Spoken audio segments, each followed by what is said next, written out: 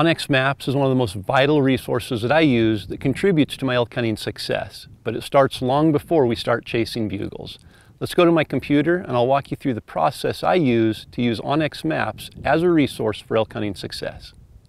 To begin, I actually like to start off with Google Earth, and being able to get a 3D perspective of the potential area I want to hunt just gives me a clear picture. And within Google Earth, I like to identify 4 key features, being security, feed, water, and then bedding areas. So to start with, I take an area I'm looking at hunting and just get a real high view, kind of the whole area there. And what I'm looking for first are north-facing slopes, bedding areas. So those stand out really well. I've got the perspective facing north being this way, so I'm kind of looking back into some bedding areas. And I just want to identify some of those key bedding areas. Once I identify bedding areas, I'll look for water sources, I'll look for feed sources, and then I'll kind of put all of those together. I'll put pins in each of those places. And so I just start and I just kind of get an idea. This looks pretty good over here. We've got a burn area, which I really like, some of these fringe areas along a burn. So we've got this burn here. It looks like maybe there's a road through the burn. We've got good north faces all along here for good bedding area. You can see some of the bottoms are really green, so I know we've got some water sources in there. There's some lakes up high, some high altitude, really green meadows. There's going to be water in there. There's a lake there, so water's not an issue. A couple of these roads, maybe they're closed for logging or burns. But anyways, I'll just put a couple pins on here of areas that really stand out to me. So the first one, we've got a north-facing bedding area. I'll just title that bedding area. Let's get another bedding area or two. Got some over here. Right there's a bedding area. And let's get us another one. Down a little farther here. Got some good fingers over in here, but I really like this concentration in this basin in here. So we'll put one more bedding area right there on that north slope. Again, these are just potential areas that are north facing. There's multiple bedding areas in there. So we'll hit OK there. I'm going to mark a couple of these roads just so I find that access. Got a road, we'll put road. And we don't know if the roads are open or anything yet, but we're going to find out. Got another road up high just in case that one's closed. We've got to find access to get into the area first. I love that burn area. I'm going to put a pin there just in the center of the burn. Looks like it was a pretty spotty burn, kind of jumped around, left plenty of timber all over in there. Great feed source. Over in here, got water, we got burn, we got timber, lots of good areas to choose from in here. I'm going to put some water. Looks like we've got a lot of green in the bottom here. So I'll mark that with some water. There's going to be water all over in that bottom, I think.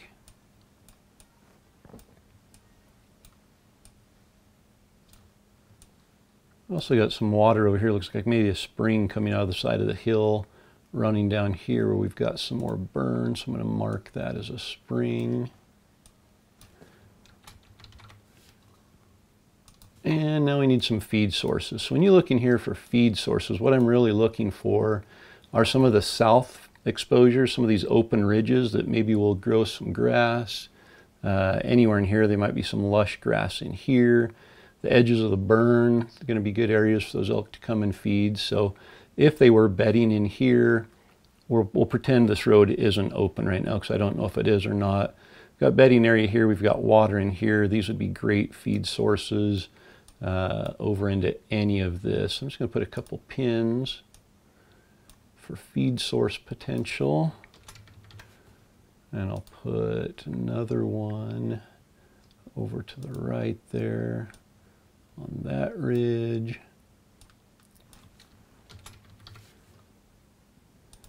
And one more. Let's come down in here. Got another feed source potentially down on some of these open hillsides. So I've got 1, 2, 3, 4, 5, 6, 7, 8, 9, about 10 pins placed in this area. Now from here, this is where we've got a good idea. And I would go into this area saying I could probably find some elk in here, generally speaking. Now, we don't know really anything about the details from Google Earth. From a physical perspective, this looks really good. But the power of OnXMaps really starts to shine when we transfer all of these pins over to waypoints in my Hunt application. So to do that, I'll organize all of these pins into a folder. So let's create a folder here. I will call it OnX HUNT 1. And then I'll move all of these pins over into that folder. And I'll just drop them right in there. Maybe. We'll move them one at a time.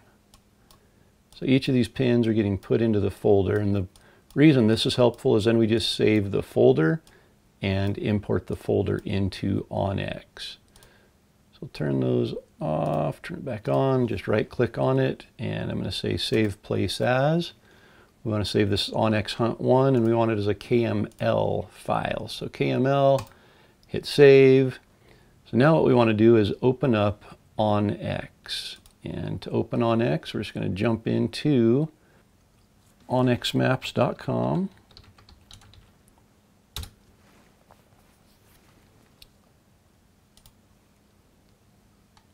Log into our membership.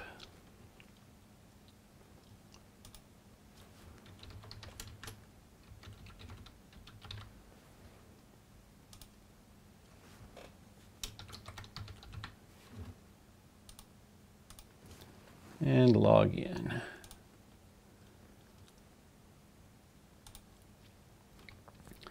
Now we're open. So what I want to do is, before I even go into anything on the mapping, I just want to go over to my content, and I want to deselect everything. And then I want to go into import file. And from computer,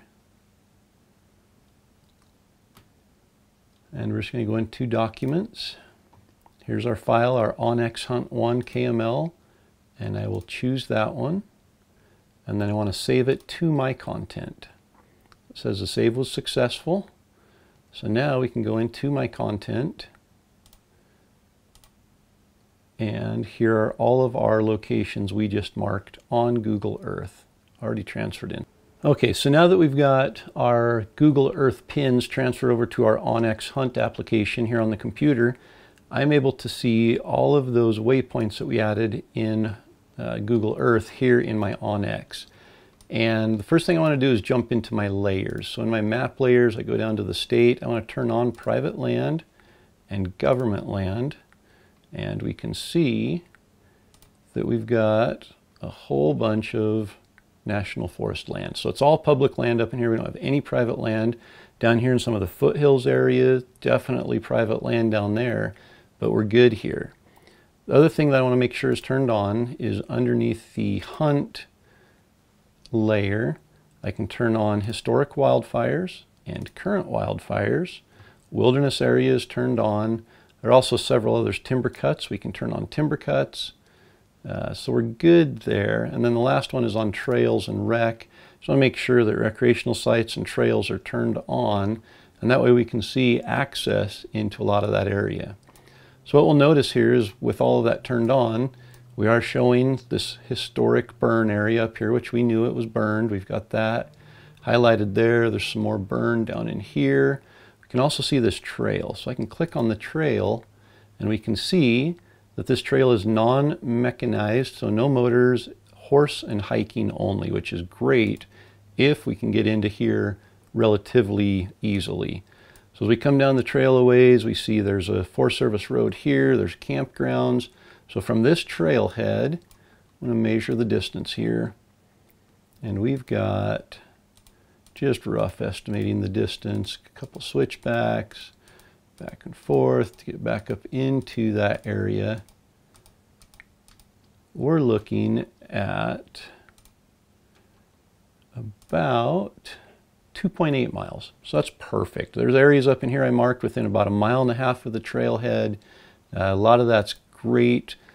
Remote enough that we're able to get in there and not worry about too much pressure, but not so far back in there that we have to have horses or something. So this has been a great area so far. Everything that we've needed to see, we've been able to see. It's a national forest.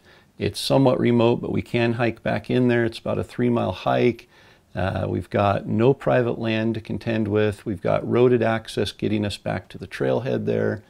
So now we can take these, and they've come across as Google Earth pins, and we've converted them to OnX waypoints. So this one up here, this is what we marked as a road. It's actually a trail, so it doesn't do us any good. I'm just going to go ahead and delete that one. We delete it. That's gone. This here, we've got a lot of different areas to look at here, but this one is the one that we marked as feed. This is an open hillside as we're going in. So now I can come in, and the beauty of this is it's so customizable. So we've got feed source there. So we can go access, antelope, arrow, ATV, bear, bedding areas, all these different things. And what I want to put there is a feeding area. So it gives me little grass sprouts there. I know it's a feeding area. Just to keep it consistent, we will make it, let's go brown. So brown is going to be our feeding areas, and then I'll save that. And now if we come over on this side, we've got burn up here. We've got a feeding area right here. So we're going to click on that. We're going to go down to our feeding icon. We're going to make it brown, and we're going to save it. And I can go through to each one of these. I can rename them if I want to. I can put dates on them. If I see elk when I'm scouting, I can put cow elk or bull elk with a date. All of that detail and information is right there in those icons. So as I go through and do that, then I can see within that area, very easy to read, very easy to understand, kind of a legend showing me where feeding areas are, where water is, where bedding areas are, and really helps me keep these different icons really well organized. Then when I go in there and put boots on the ground, if some of those areas change, I can delete them, I can add new ones, and I can really dial it in from there. Okay, so with all of the icons changed and organized, I can easily pick out all of my bedding areas. I can pick out water sources, I can see feed sources, and now I can kind of start to get an idea of, are any of these in close proximity to each other? And I can see right here, we've got close proximity. We've got some close proximity in here. So these areas are ones that I'm going to really key in on when I go and put boots on the ground to scout it or to hunt it. Combining Google Earth and OnXMaps through the Hunt app has allowed me to find some incredible elk areas without ever actually having to go there. Just through eScouting and combining those two powerful resources, I'm able to find some really awesome elk country. But the beauty of it is, after I'm done researching everything and scouting here from my desk, all of those points automatically transfer straight over to my mobile device in the app there. Now when I go out and put boots on the ground to hang trail cameras or to scout for elk, or even if it's just during season and I head out, all of those points are right there on my mobile device. I can walk right to a wallow. I can walk right to a trailhead. I can walk right to a feed source and feel like I've been there 100 times already. OnX provides me with an actual functioning GPS unit with more details and features than any GPS unit could ever provide. OnX has not only changed the way that I scout for elk, it's also increased the efficiency in which I'm able to find elk and be able to spend my time hunting those elk instead of trying to locate them. And that absolutely adds to my elk hunting success. And that's the power of OnX. To learn more about OnXMaps, visit www.onxmaps.com, and you can sign up for a premium hunt app for just $29.99. And if you use the code ELK101, you're going to save 20%. So for less than $24, you're able to get the most powerful resource for scouting and hunting to help you become a more successful elk hunter.